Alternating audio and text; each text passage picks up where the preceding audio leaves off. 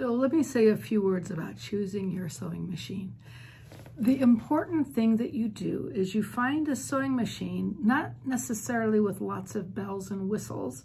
You can see we only need a few simple stitches in order to sew a bra or other lingerie, and actually for almost all garment sewing and all clothing sewing. Doesn't need to be fancy. What it does need to be is reliable, and it needs to be strong. A lot of times you can go out to Amazon or to Walmart and pick up an inexpensive machine. And that is certainly an option, but that's not the one that I recommend. This is an investment that you're going to make, and you want a tool that really is going to serve you. And you're not going to have to worry about your machine, and instead your machine is going to help you get a great result. So go to your local sewing shop. Here in our town, it's called Art of the Sewing Shop. They carry Janome sewing machines. You can go and you can buy one off of Amazon or at a discount place, and they're not going to be the same machine as the ones that you'll get in your local sewing machine dealer. They're going to have lesser quality materials or have other things that'll make your life just kind of tricky. And you're trying to do one thing well, which is to learn how to sew. If you're on a budget, I recommend that you go to that local sewing place and you ask them for what's a good machine, a good starter machine that you can use for this. And they might even guide you to a used machine that will be a better choice for you than a brand new discount machine from Walmart or from Joann Fabrics or that sort of thing. These all will work okay, but I think that you'll be better off and better served if you use the sewing machine services from your local place. So that's my advice for you on that.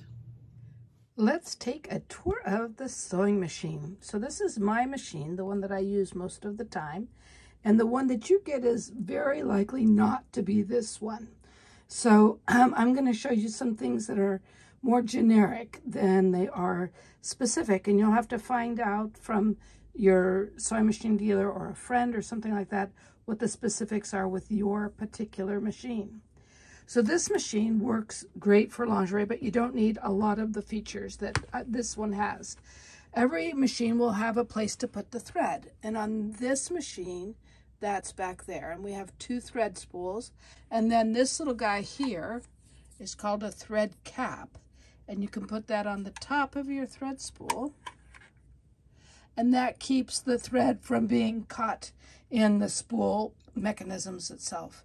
And then generally you do some sort of a guide here that will help the thread to come off of the thread spool. And now here's a guide that's going to take it down to the top of the machine. From there, it's going to go, you can see there's even a little arrow. It goes into this little guide, and then it comes over this way. You can see the arrows, and it goes through this guide. So there's usually a bunch of guides to get the thread into the spot that it actually does the work. So now then the thread's going to come down here, and it's going to go through this little roundy-do here. And this is the tension. And in general, you can see that it says this is kind of where you want the tension. You don't want to mess a lot with that. Sometimes you have to. A lot of machines have an automatic tension. So that's what this one does. This one has an automatic tension, but you can also manually adjust the tension, which I do occasionally, but not often. So then I'm going to bring my thread down this way, underneath, through, there's some little rings behind there. Let's see if you can see them. So there's little rings back there, and they go there, and then they go into this guy right here. There's a little lever here that goes up and down and up and down and up and down and up and down. And that's how the machine takes the thread from the thread spool and feeds it to the needle. This one has just a little place where you can pull the thread back behind and it'll automatically go into place. And then the thread comes down here. There's usually a couple of little guides right by the needle. You can see here's a little guide to get it in. And there's a little guide for the needle. And then here's the needle itself. And then you thread it into the needle. Now let's talk about some of the different parts of the machine.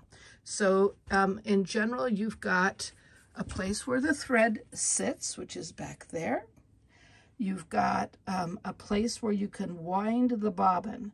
And on this machine, the bobbin is wound there. The bobbin, see that little spool of thread there inside of the machine? It looks a little bit purple here. That's called the bobbin. And if you see a stitch, you'll see that the thread is on the bottom and the top of the fabric. Thread gets to the bottom of the fabric from here, and it gets to the top of the fabric through the needle. And you have to thread that. You usually take your main thread and thread your bobbin with the same color you have. That you can get pre-wound bobbins. So these are pre-wound bobbins, and you don't have to wind them. And these are just like a regular polyester, kind of an off-white.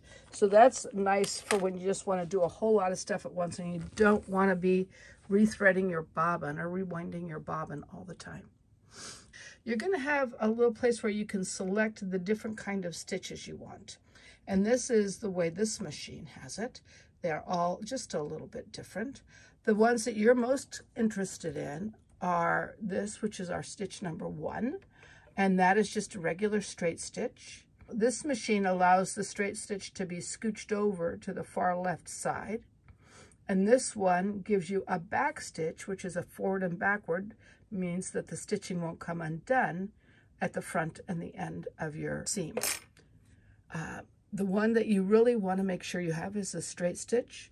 And then here, number 8, this is a zigzag stitch. The needle will go into the fabric here, scooch over, scooch over, scooch over, scooch over, scooch over, scooch over, scooch over. And it goes in and out of the fabric in a zigzag pattern. And then you also will want this one, which is called a 3-step zigzag. So we're going to talk about the 3-step zigzag here. So it makes 3 little stitches in one direction and then 3 little stitches in the other. Very elastic and also very stable and secure and strong. This machine has some things that won't be on other machines. For example, this is the way it will allow you to make your zigzag stitch bigger and smaller. And this is how it lets you make your regular stitch bigger and smaller. For every machine, this is going to be just a little bit different. You probably don't need to pay attention to any of those other things. Other than this one right here, we've talked about the bobbin. This is the little button to wind the bobbin. And so you'll want to figure out what that is for your machine too.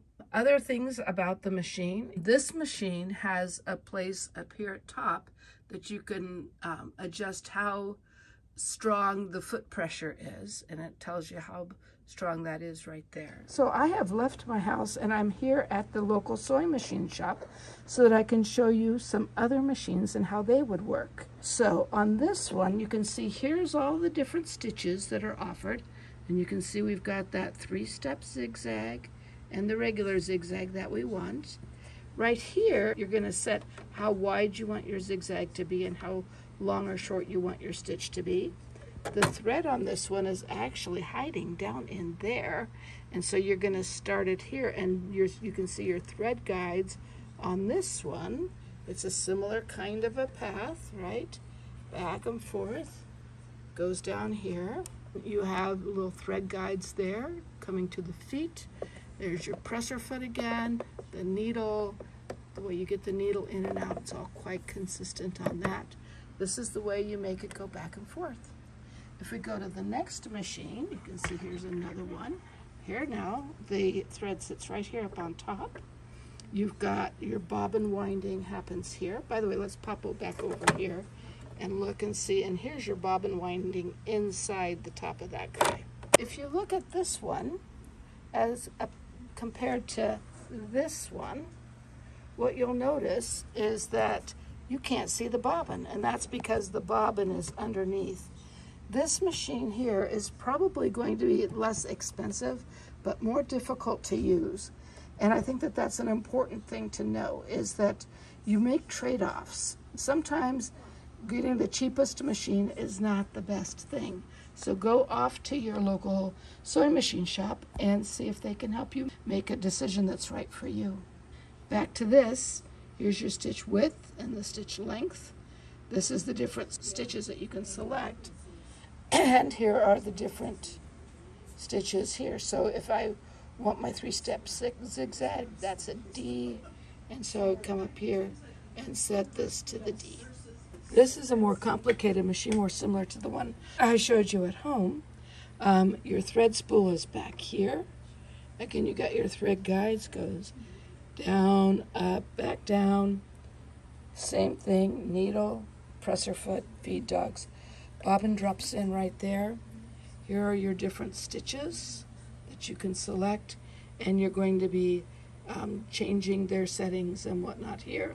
This has a speed control, which is really nice for a beginner.